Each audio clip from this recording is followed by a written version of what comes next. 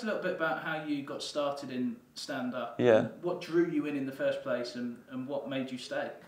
It was a very big accident, and I always give different answers to this question because there's like a bunch of different stuff that happened, and it's quite a long story. But I was in a band. I was very bored all the time. I worked 12 hours a week in a kitchen, and that was it. And like we had band practices, but I spent a lot of my time with nothing to do.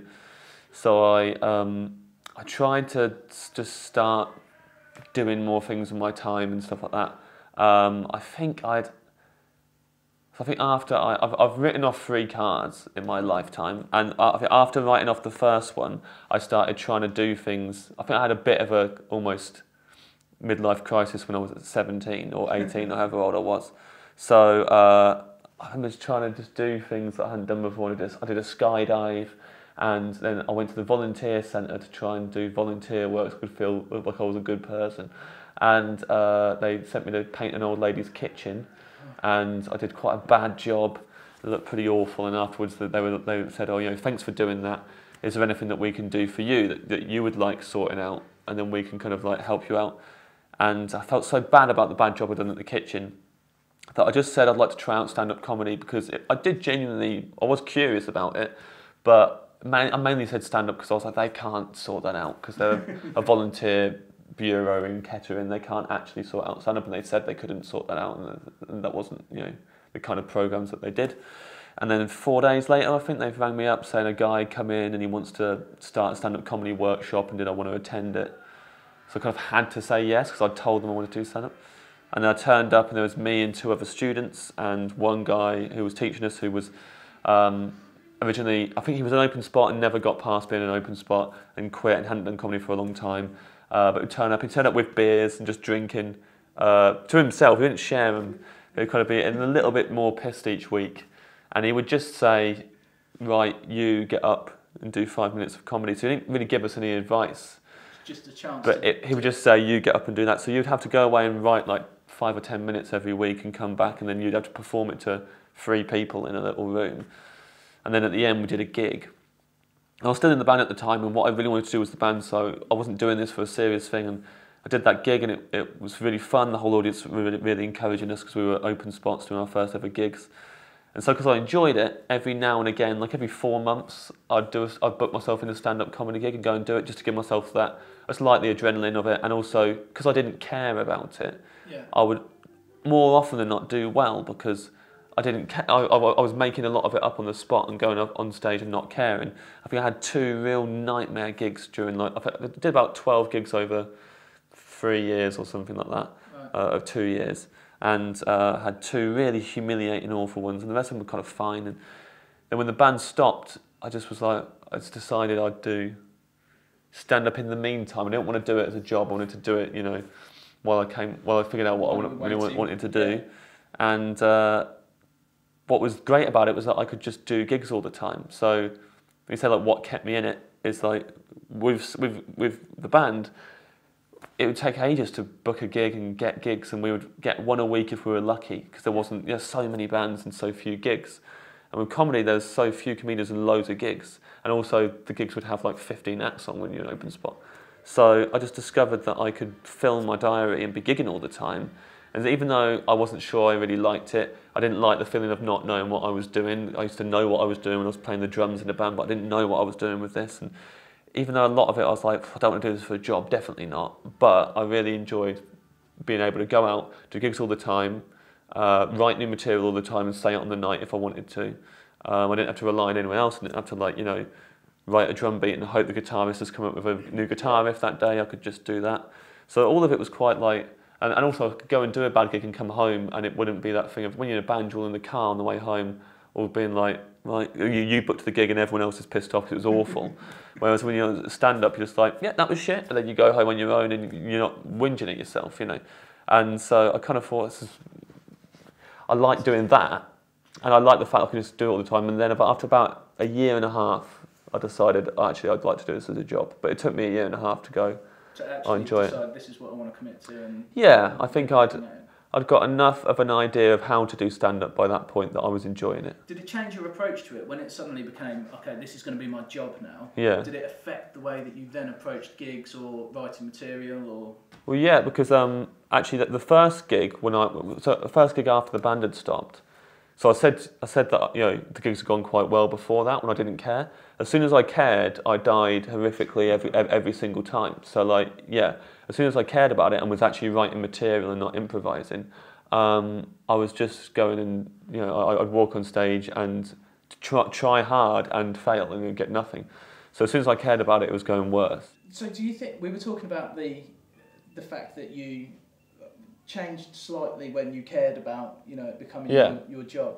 Do you think that the audiences could kind of read maybe more tension about it or a less relaxed demeanour on stage? What do you think? Well, yeah, I was definitely less relaxed, so that would have definitely fed into it. It was because I suddenly wanted. I thought if this is what I'm doing now, even if I'm only doing it for a while, I want it to be as good as possible. Whereas before I didn't care if it was good or not, so I was just going on and saying whatever and anything for an easy laugh and stuff like that. Whereas when I started trying to get the other sorts of laughs that I thought had more value to them, it was really difficult. So I think I was struggling more, and I was like, I'm now trying to be better than I am, So it was quite difficult, and they can probably tell when you're not comfortable, or they can kind of just tell when something doesn't suit you, and you're not really, doing the kind of material that suits your persona, and they can tell that, audiences, I think. If you find that comic voice, does that then help your writing, and does it change the way that you write? Yeah. But then, so originally it did. Originally I was like, right, I'm going to write for that voice now and really, really think about that. And probably did that for a few years, and then you end up kind of painting yourself into a corner a little bit because everything I do is now this if I'm not careful. So I think you have to constantly be looking for other aspects of that persona and try and make it more three-dimensional all the time and keep on adding to it. So, try and go, okay, what would this persona do in this situation? If I move, if I start talking about politics on stage, then what would this persona, how would this persona react to that? Yeah. And can I talk about that kind of stuff and still maintain this persona? So I think you start writing for that, but then you've also got to challenge it and stretch it as well, as much as you can. So when you are kind of writing when I did this comedy school course, they talked a lot about being aware of your persona and how other people view you on stage, and kind of, not play into it necessarily, but being aware of it in the material that you create. Yes. Now your material is, I would say, very heavily observational in terms of picking up on things that everybody recognises in their everyday life, but maybe thinking about it in a slightly different way. Mm-hmm. Is that fair? Yeah. So when you're writing then, are you looking for the thing that people have, are you looking for the thing that everybody recognises and then trying to find what's funny about that? Or are you looking for the thing that they hadn't quite spotted before? Neither really. I'm just kind of like trying to write what I think is funny. Right. So that's all I've ever done, and then you just try and certain things jump out at you, but you don't really know why at the beginning. You just know that I'd like to write about that subject. So a lot of the time I'm just looking for subjects that just make me feel like I want to talk about them, and then I'll start doing them and then writing about them, and you kind of find, so you naturally start thinking of observations or stories you could tell about them, or jokes, proper jokes, or so whatever it is, and what you want to say about it. Sometimes it might be something that's a subject that has annoyed you recently in the news or in life, and you want to talk about that, so you know that your frustration has to be a part of that as well, and you're going down that path. So yeah, but with observational stuff, I think the more I try and do that kind of stuff, the more I fail at it. You just got to let it work, let it happen itself, and just go, oh, okay, so this is an observational bit, fine, and then do that. And you kind of find that a lot of the time you think that you're doing it in a pretty straightforward way sometimes, and then other people say afterwards, oh yeah, you've done a different spin on it, and you don't really realise this is just how your brain works. So for all comics, I think you just think in a certain way, and then you discover later on, if you're mainstream or alternative or a bit of both or whatever it is. People tell you, but you don't really know. So it's for other people to classify you rather than you to try and Yeah. say, this is what I'm You don't know how you come across to people until people tell you. In my life before I did stand-up, no one was coming up to me and telling me if I was an outsider, if I was a cool guy or whatever. I was just me, and I probably thought to myself I was pretty cool. And then I started doing stand-up, and everyone's like, "You're not cool at all." And you're, "Oh, okay, cool. Like, that's who I am, and this is how I come across to people." And you get a bit of a better impression of it. And then you just write loads, and I think there's always a point in a stand-up's kind of, I don't know, journey or growing up where you suddenly realise what you've been doing, but you're never deliberately doing it, and then you kind of go, "Oh, it's this." And you notice things like a pattern and go, "Oh, that routine and that routine, they both work much better than anything else, and it's because of these things." And because I'm talking about this, I'm doing stuff like this. But it takes you ages and trial and error. And my first routine that worked well was a routine about bearing a grudge against the ticket desk man at Kettering train station, and now I know that the routine worked because it was a long-form routine, and I worked better over long-form routines. It was me focusing on a tiny detail and obsessing over it, and that works for me. It was an observation about how we all bear grudges that we shouldn't do against people. But I didn't know any of that at the time. I thought that it went well because I was talking about a negative aspect of my personality to begin with. So I tried to write loads of routines that were all showing me in a bad light, because I thought that's what I should be talking about. I should be talking about all the worst parts of me, and I didn't know why it worked. So I about 6 months of just doing routines about just all the awful things that I did, and them not working, and me going, okay, that wasn't why that routine worked, and then having to go back and figure it out again. Go through it. Who would you say, kind of as you've gone through your journey, has been influential? Either other comedians on the circuit, or people that you've watched, or. There's loads of people. It's quite hard to pick out big ones. But before I started stand-up, I was watching a lot of Dave Chappelle, and I think that probably his delivery, if you watch certain shows that he does, I think you can see a bit of that in me still, I think, kind of.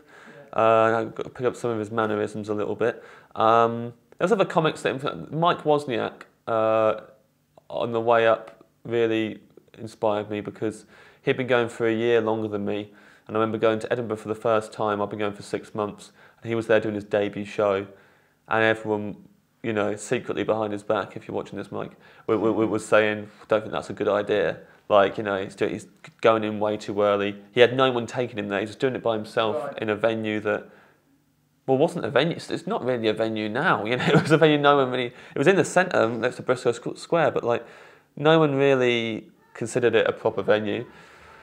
He's out just doing his own flying, and no one was helping him, and everyone was thinking, that's not a good idea. And then he got nominated for the Newcomer Award, and then suddenly was headlining gigs all across London. And I remember seeing him do a gig and realising how well written all of his materials. It's just amazingly well written, and he had a very clear, defined persona. And just thinking, it doesn't have to take years. You can literally, if you just get your head down and work hard, you can do it whenever you like. And just realising if I just get better at writing and get better at performing, like Mike has, and just really work hard at that, then that's probably a better route to go rather than what I was doing before, which is kind of like going, well, at some point I'll just be good, and just kind of going around just trying everything, but thinking at some point I'll just be a good comedian. And not going, oh, actually, I've got to become focused like him and stuff. So he was a massive influence early on. What advice have you been given by comedians that's really helped you out? When I was starting out, I went to see Josie Long and stayed behind to talk to her afterwards, and she didn't know who I was.